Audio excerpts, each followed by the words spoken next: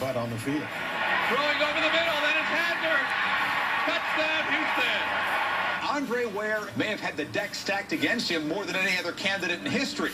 Not even the Houston Sports Information staff considered him a contender before the season. I never set out to win a Heisman Trophy, and never in history had an African-American quarterback ever won the Heisman.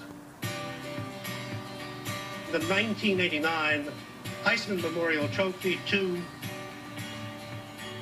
Andre Ware of the University of Houston.